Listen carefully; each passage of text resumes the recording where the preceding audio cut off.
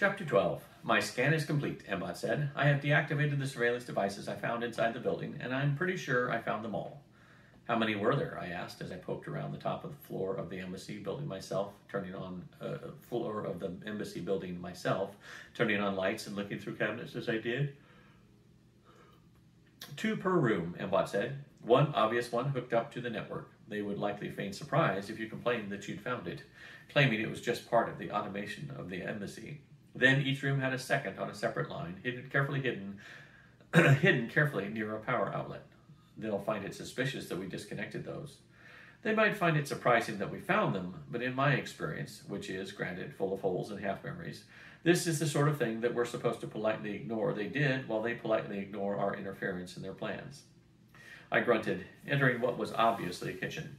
Many of the drawers and things were labeled. Turned out I could hold my translator pin toward text and it would read out for me what the words said.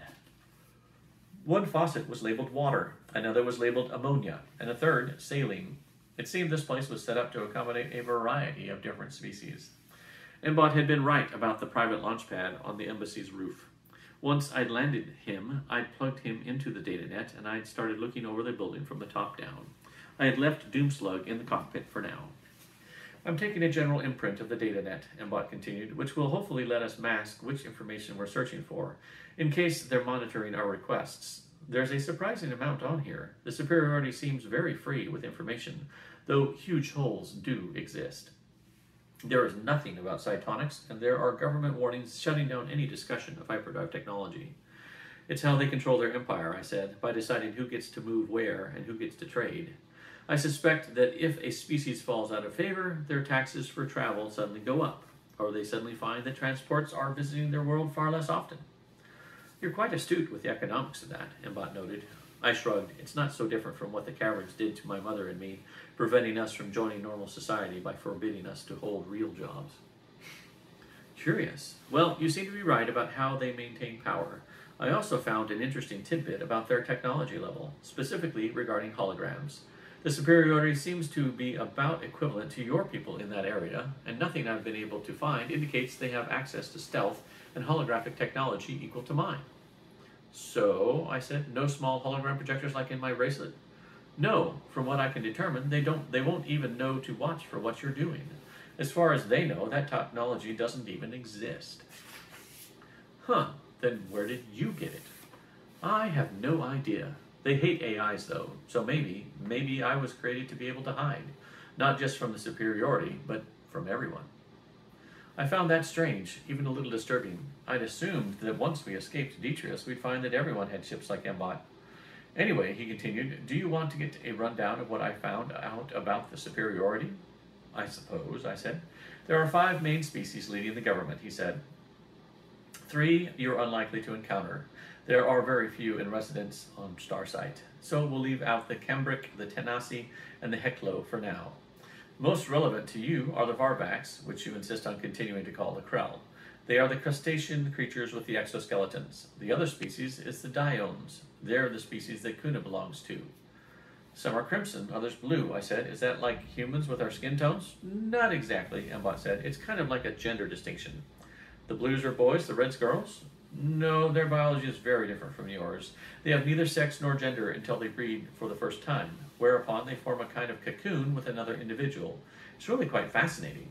As part of the breeding process, they merge for a time into a separate third individual. Regardless, after breeding, they become red or blue, depending. They can initiate a change in other ways, if they wish to be considered unavailable for some reason, while the dark purple color is the skin tone of one who has not mated or who has broken their pair bond and is seeking another mate. That sounds convenient, I said, a little less awkward than the way we do it. I'm certain, being organic beings, they've made it far more complicated than I just explained, Mbot said. You do always seem to find ways to make relationships awkward and embarrassing. I thought about Jorgen, who must be worried about me, even if he had told me to go. What about Kimmelin, Cobb, my mother, and Gran? Focus on the mission, I thought. Steal a hyperdrive, come flying home with salvation in tow, to the praise of my allies and the weeping of my enemies.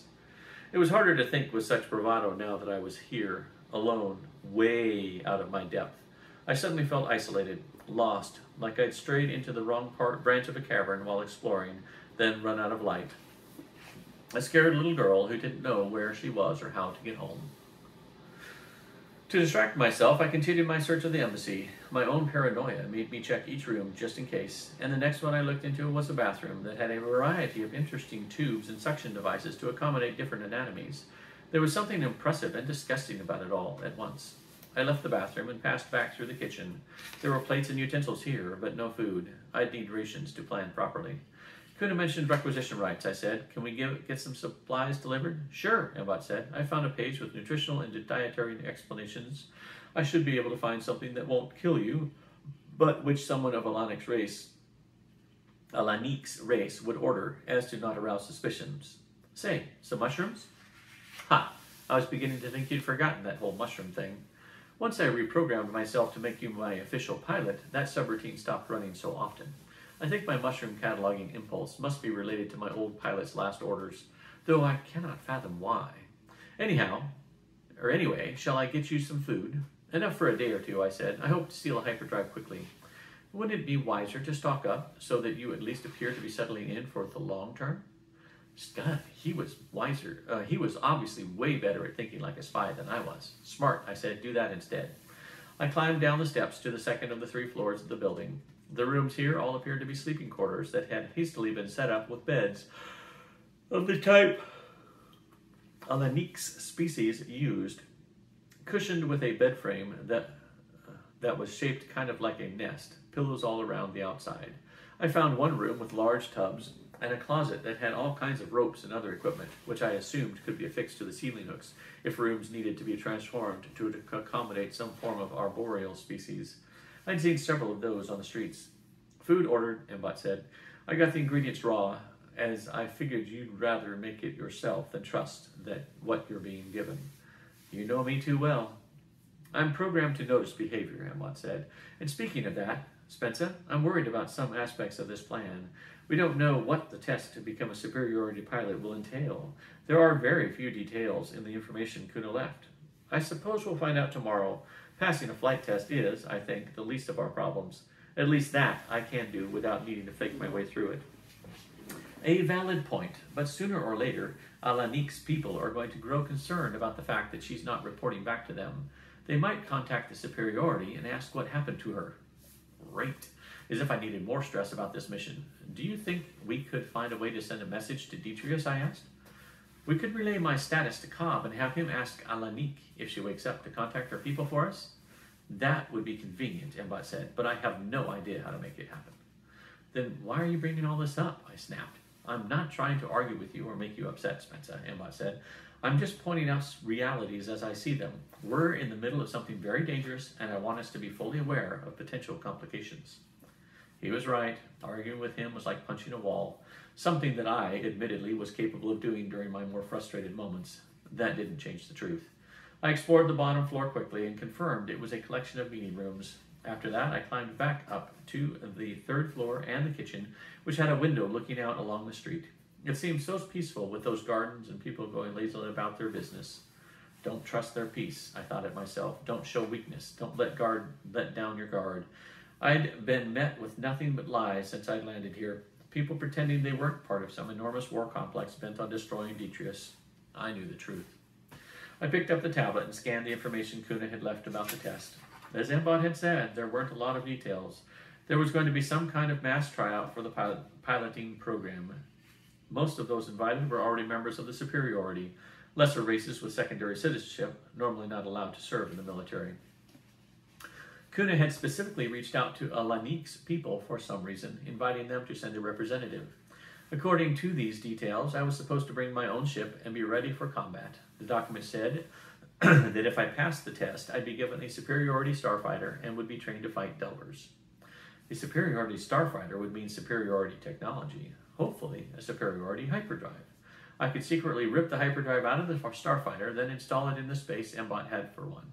Then the two of us could zip home.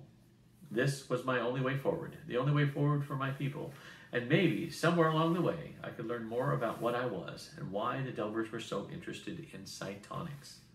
If the superiority is preparing a weapon to fight the Delvers, I thought, this mission could be even bigger and more important than we assumed.